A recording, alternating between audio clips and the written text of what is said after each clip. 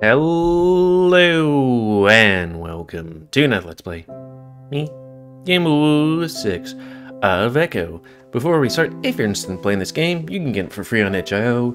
But if you want to support people that made this game and are making other games, then you can go through Patreon. I believe it's $3 a month. I have to say, this intro music is kind of interesting because it's like, it feels like a hey, we're all just kind of hanging out, having a good time, just chilling, thinking of the good old days, and it is part of that. But from what I know of this game and seen, it kind of feels weird because, like, everything's fine and we're drifting off to sleep and I murder him after I murder someone else. Spoilers if you haven't seen that episode that I posted out, like, what, months ago? Anyways, on the last Let's Play, I think we already made out with him. I had it listed.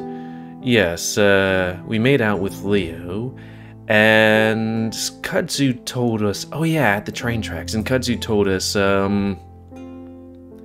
that Clint, you know, the crackhead, made some threats, like extra threats while he was pretty high, but still threats nonetheless.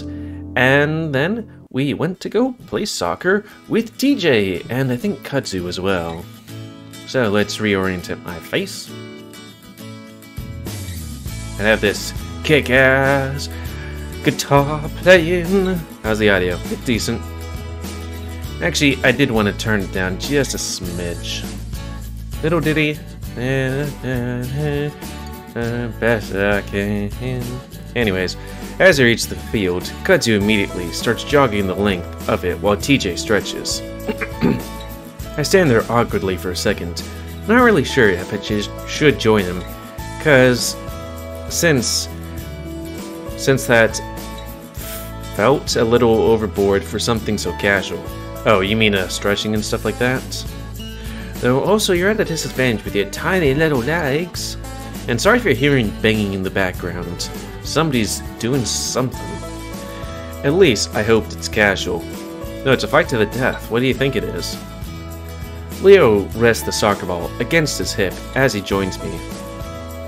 Heh, they're so eager, huh? Apparently.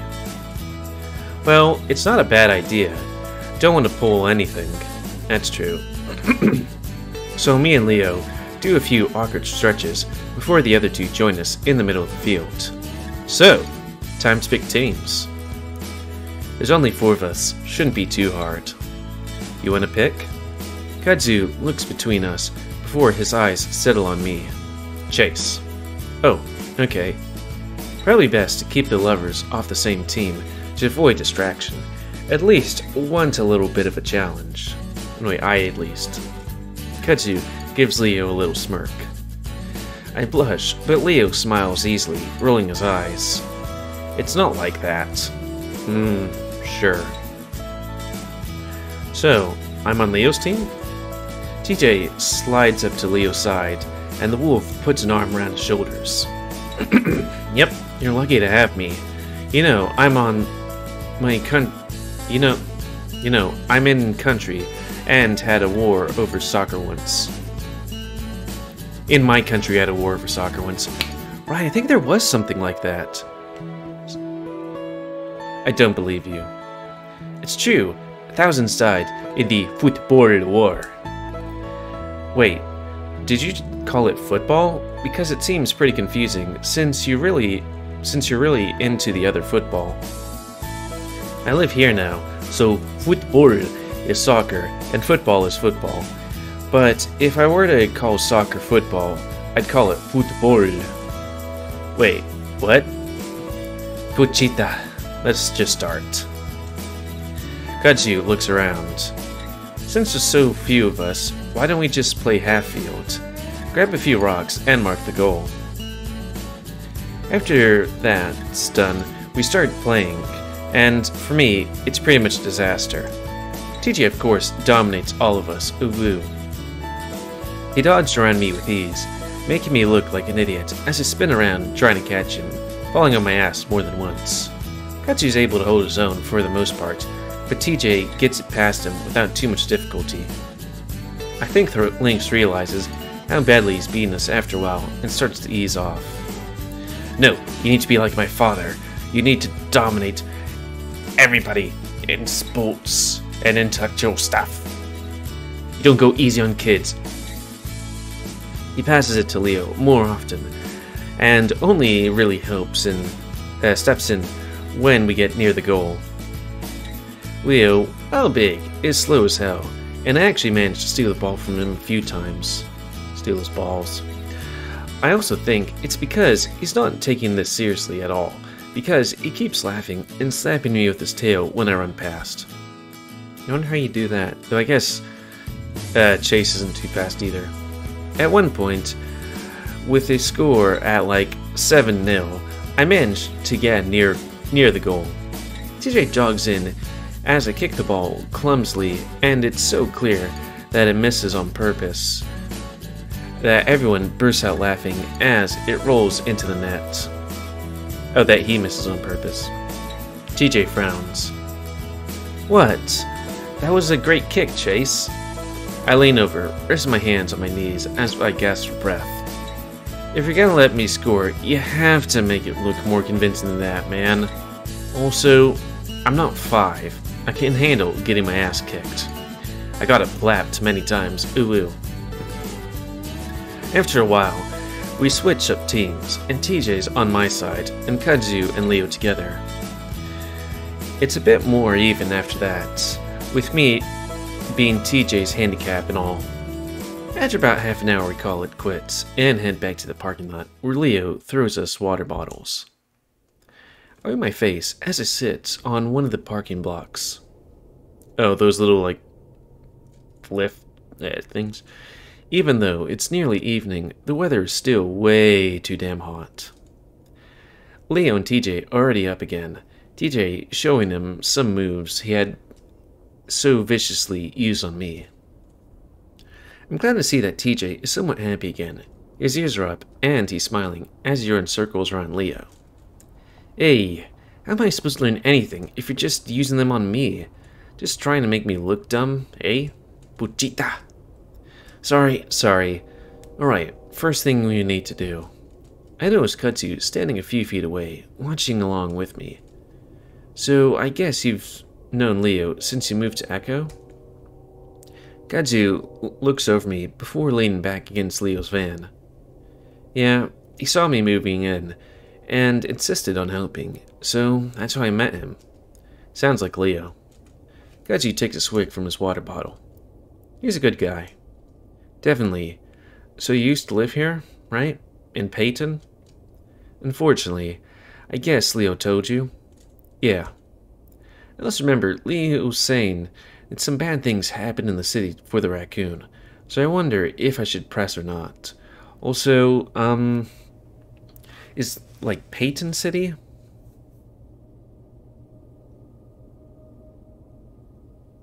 I guess so. Hey, sorry if it seemed like I was making fun of your name a few days ago. It's a cool name. It's just different, you know? Kudzu smirks. No, I know it's weird. You just caught me at a bad time is all. I spread my legs out, sighing as my knees pop. Knees pop. Ugh. I'm not built for running around. Well, yeah, you're built for swimming. I raise my eyebrows at his bluntness. It's not really a speciesist thing to say. Most people don't often point out species aptitude. So I guess I wonder why you moved to Echo. It's such a dump.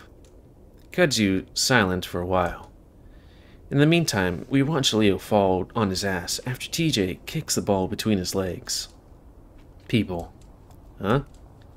People are the reason I left Peyton. Oh. Peyton is technically a small city with just 70,000 people. Okay. So it's much bigger than, you know, where I used to live. Compared to Pueblo, that's nothing. There's more people there. The more people there are, the worse it is. It's the same everywhere. Ah, okay. Kudzu goes on. Sure, in Echo, there's 100 shitty people, but in Peyton, there's 50,000 of them. I prefer Echo. I keep on forgetting to ask what the amount of people, how many people are in Echo, because, like, there's a mall, but I think on Route 65 it said there was, like, less than 100 people. It couldn't be less than 100 people. I know this is, like, a small-ass town, but I lived in a town of, like, 5,000. We didn't have a mall. It was fine, though. There was, like, you know, lines of shops. Nice place to look around. His tone is so dark at this point, I don't even respond. Something definitely happened here. Happened here in Peyton, and I don't dare to ask what it was. Something definitely happened here in Peyton. Oh, we're in Echo. No, wait, yeah, we are in Peyton. Huh. Luckily, I'm saved the awkward silence as Leo haphazardly kicks the ball in our direction, and TJ comes running up to us. Damn it. Alright, I think that's enough for today. He jogs over, wiping his face. You know, now that there's all this sports talk, I do actually miss Blitzball in Final Fantasy X.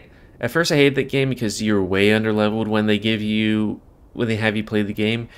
But then, you know, if you take some to the chin and practice for a while, you can actually get your guys to be pretty good. Good thing you can't hear that fan downstairs. Man, I need a shower. You two getting along? I swear I can read. When Kudzu doesn't say anything, I pipe up. Yep. Leo frowns, clearly sensing something's wrong. Well, okay. Anyway, let's go out and get some ice cream. Hell yeah. I've been really craving for it. I stand up slowly, knees popping again, as we all pile into the car. As you drive, TJ continues to stare out the window, but his ears are up, and he doesn't seem so depressed anymore. I lean over towards him. You feeling better? TJ turns to look at me, smiling. Yeah, it was fun playing with you guys. I grin. You're insanely good. He shakes his head. Not compared to the other guys at school. I'm not aggressive enough, but it's fun. Well, I'm glad you're feeling better. TJ nods. It's too bad we can't come back and do it again tomorrow. Why not? But we do live in Peyton, so, like, I think we live in Peyton, so we could just go there. And maybe Leo and, what's his name, Kudzu can come visit us. I'm crazy about doing it again, but I'm not sure what would prevent it. I mean, this is like a day trip, you know? He looks at me. Well, your project. I frown. I don't think... Hey, what flavor do you guys want? Chalky. Leo practically shouts back at us. I look around. We aren't even at the ice cream parlor yet. That doesn't seem to matter to TJ, though. Ooh, cookie dough. It's been a long time since I've had it. Oh, so it's not soft serve? Really? I didn't think you liked that flavor. Cookie dough's pretty good. And somehow, Leo's able to keep up the conversation about ice cream flavors all the way to the actual ice cream parlor. Oh, it's at the railroad tracks. I sighed the shots I got earlier in the day were too bright, nor representative of the sad state of the town that I wanted. The setting sun does a better job capturing the desolation and bittersweet depression of it all, a metaphor for an end, in a way. At least, that's how I hope it comes across. I lean back against the old, rusted car, clicking through the images I'd taken. It feels very quiet, despite the wildlife around me. And so, that's why it's easy for me to pick out the footsteps headed in my direction. At first, I think it's Leo, and I wonder how he's finished up with his shower so quickly. But then I realize the crunch of dried vegetation is too soft, too light to be Leo. I'm feeling it could be Clint, because, you know, this game is kind of dark. But, could be Kudzu, could be TJ, could be anyone. It's him. Crackhead. I look up, kind of hoping to see Kudzu, but instead I'm greeted with the sight of Clint headed in my direction. My grip tightens on the camera, watching as he approaches around the bend of the tracks. He doesn't see me at first, and he gets to the tracks. As he gets to the tracks, he hops onto one of the metal rails and balances there, walking along like he's on a tightrope. Does everyone Echo just come here to take a walk? I think about walking around the train car, out of his line of sight, and hide until he passes me. While I'm thinking this, he loses his balance and stumbles off the rail, and that's when he looks up. Of course, I'm the first thing he sees, and we're both just sort of stand there, watching each other. I don't know what to do. Cud said Clint probably didn't remember anything from last night, but I'm not willing to bet on it. It doesn't look like he's even sure who I am, though. His eyes are squinted, almost shut, mouth all screwed up as he scratches his head comically. He leans forward, almost to the point of falling over again. Definitely on something. At that point, a look of recognition spreads across his face, and his mouth opens wide. Then he starts jogging straight for me. The abruptness of his movement startled me, and I almost dropped the camera. I angle myself away from the car, so I'm not backed up against it, and start taking steps as he gets closer. He stops, though, about 10 feet away, and points at me. Hey, I know you... I'm at a loss for what to say. He's wobbling back and forth, his eyes wide open. Your name. There's an awkward pause as I try to determine whether or not he's asking a question. My name? Chase? Why did I tell him that? You're Leo's fag friend.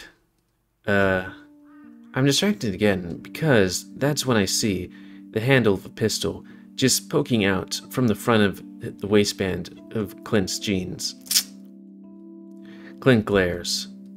Fucking Leo. Why do you hang out with that creep? I'm looking around, trying to decide the best way to escape in case he loses it. I mean, he's always saying shit to me. Always saying shit about my dad. He had a perfect fucking life and rubs it in my goddamn face. I take a few innocuous steps back so that the end of the car is right next to me, in case I have to duck behind it. I don't think Leo's life was that easy. It was pretty bad back in his country. Fucking Beaner comes here to make my fucking life even worse.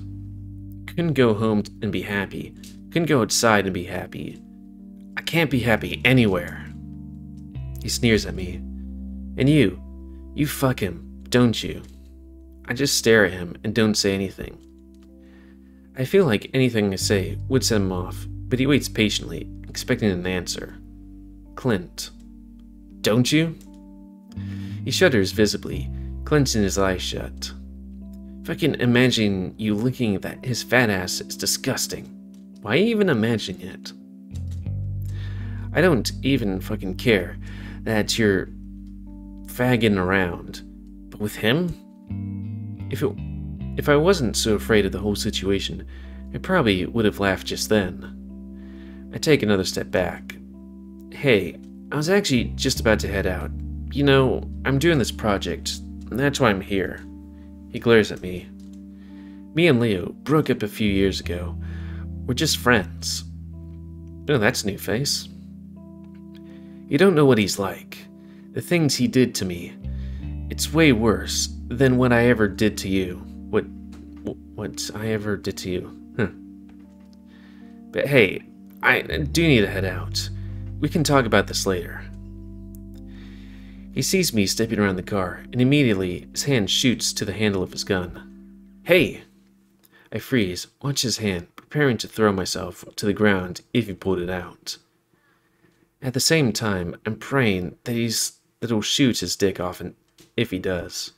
He glares at me. What the hell are you even doing out here anyway? With shaking hands, I point to the camera around my neck. I told you, I'm doing a project. I try to smile and hold it up. Just about Echo? What the fuck is there to say about it? His hand loosens on the pistol, and I managed to steady my voice enough to actually speak. Well, there's a history to it, you know? There's a history to everything. I'm just trying to figure it out. Clint looks around, seeming to forget about his gun. Oh, like this railroad? Yeah, like this railroad. Clint's eyes are vacant as he stares at the ground, and I think about making a run for it again. Oh. I jump as he snaps his head up. My dad once told me that his dad knew a guy that got killed here back in, like, the 50s. Oh? Despite the fact that there's a crazy meth head in front of me with a gun, I still find myself becoming interested.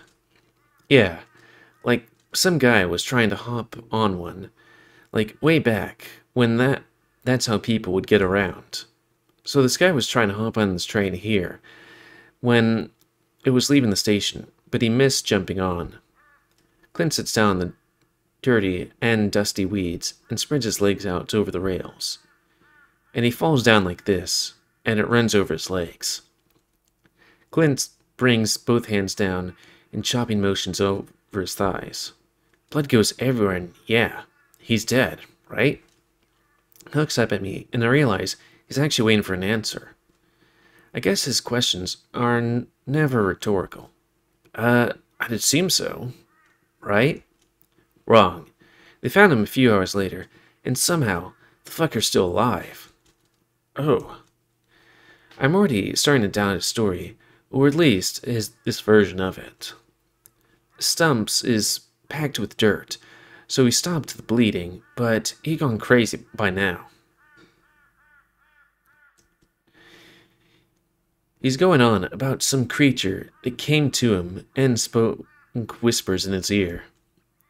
Well, at the very least, I can stick this story somewhere slow in the project to keep things somewhat interesting. One of those local urban legend type stuff. But then he goes to the hospital, and they think he's gonna live, but he jumps out the fucking window and kills himself. Clint stands up and brushes himself off.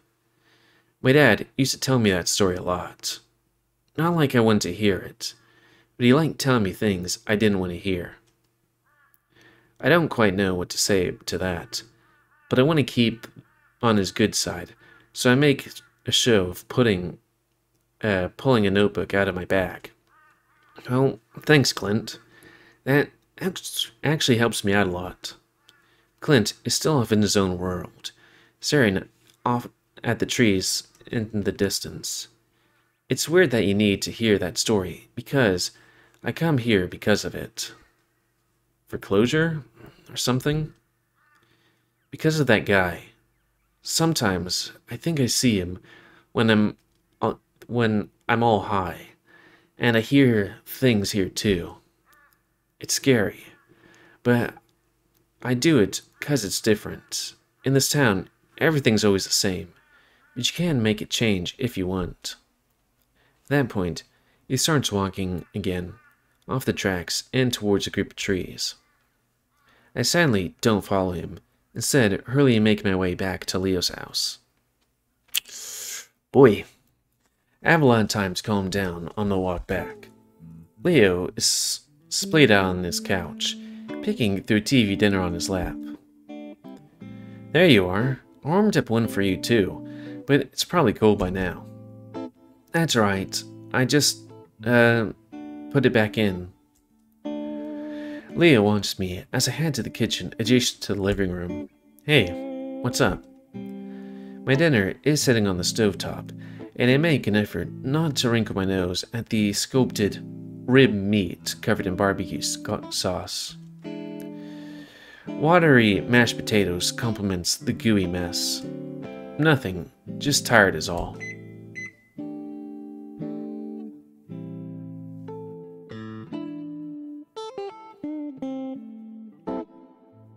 What was that sound? Oh, hold on a sec.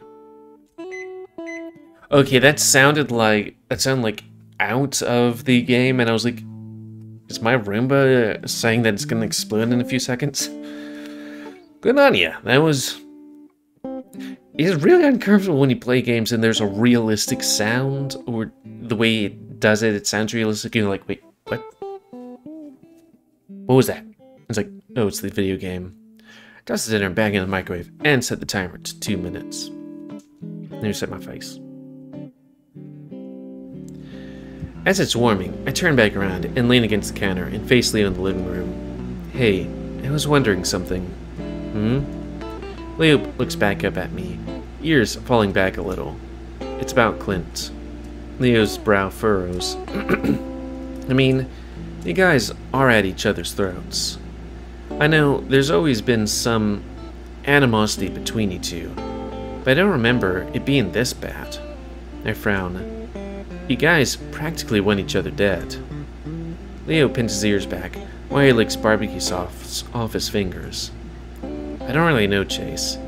If I had to say, I think it would be the drugs. The drugs? Whatever he's taking, it's pretty hardcore. I mean, he's a goddamn skeleton now, right? Yeah. But it's not like I'm responsible for it. I just treat him like he treats everyone else. I open my mouth, hesitate, and finally ask what's been bothering me. When you were younger, would you say that you bullied him? Yeah, Leo frowns. What's bringing all this up? Nothing. I was just curious is all. Leo starts to smooth down the fur on his head, all poofed out from his shower. I mean, I wasn't nice to him, of course, but he was an asshole to everyone else. Like I said, I did to him what he did to others. He coughs. Maybe a little worse. Worse? What he said to us was pretty bad, though. He tried to burn me with a cigarette once. See, when you tell me shit like that, I don't feel bad about any of the things I did to his worthless ass. Again, I'm like, okay, what's in my room that's making that noise? I'm saved from having to respond to that as the timer goes off. I turn around and pull my food out of the microwave before grabbing a plastic fork and sitting down next to Leo. We eat in slightly awkward silence. The time I'm almost finished, I'm feeling a little nauseous. Not to be rude, but do you always eat this stuff? Huh? He looks up with a mouthful of mashed potatoes. This microwave dinner stuff. He swallows loudly. Ooh. Yeah, don't you like it? He lowers his ears again, looking embarrassed. It's fine. I mean, it's just sad? I look at him sheepishly. Heh, you little fucker. I get better food sometimes, but this is just easier. Yeah. I drag the plastic fork through the flaky potatoes. And what qualifies as better food? The diner? Hey, it's not like you can afford it. I make good money, like I can't afford it. I laugh. This isn't about money. I just think you're lazy. Leo growls and leans over to grab me. I help theatrically and try to hold on to my tray steady as he yanks me sideways and lay down against him, our heads on the armrest. Hey, I gotta throw away my tray. It's full of gross TV dinner water. Leo nuzzles into my neck. Put it on the floor. Ew, gross. You can throw it away when I'm ready to get up. Since when do you decide when I can or can't get up? Ooh. Since you decided to mouth off to me. Now, the one that's going to be cooking all of my meals and clean my house. Chula. I shiver as he responds by spooning me tighter. Clearly, Leo's gagged that I'm past the point of resisting. Gauged? Oh, gauged. Past the point of resisting at this point in my little vacation is taking advantage of it. Estoy loco por ti. I think that means you're crazy for me. Let's actually look that up. Google Translate. Spanish to English. Estoy loco por ti. I'm crazy about you. Okay, I was close. Face that face. He arose the hour dramatically. Definitely taking advantage of it. We were both too tired to do anything more, which is probably for the best, and with a few minutes, I've passed out. I'd say that is a good time for it, because we hit the 30-minute mark, it's a scene change, and it's Friday. Because it's Friday, gonna go out on Friday. Don't want to get DMCA striked. Anyways, that's going to be the end of this Let's Play. So anyways, please comment, guys. I like comments. Tell me what you like, dislike, tips, tricks, otherwise. Even though there isn't tips here. Well, actually, there could be tips. But anyways, that's a different kind of tip. If you like my YouTube and like to see it grow, then please like, subscribe, and check out the videos to help it grow. And please remember to spay your animals to help control the pet population. And until next time, let's wait. Me, GamerWolfSix of Echo. Oh, and if you want to play this game, it's free on itch.io. And if you want to support people that made this game, go to Patreon. Also, I think I see liquor right here. If I had a place, I wouldn't have liquor in it because, you know, if you have it, you drink more. But if you don't have it, you really have to want it to, you know, get it. And I'm trying to get off this stuff. Hyena. So, thanks and see ya.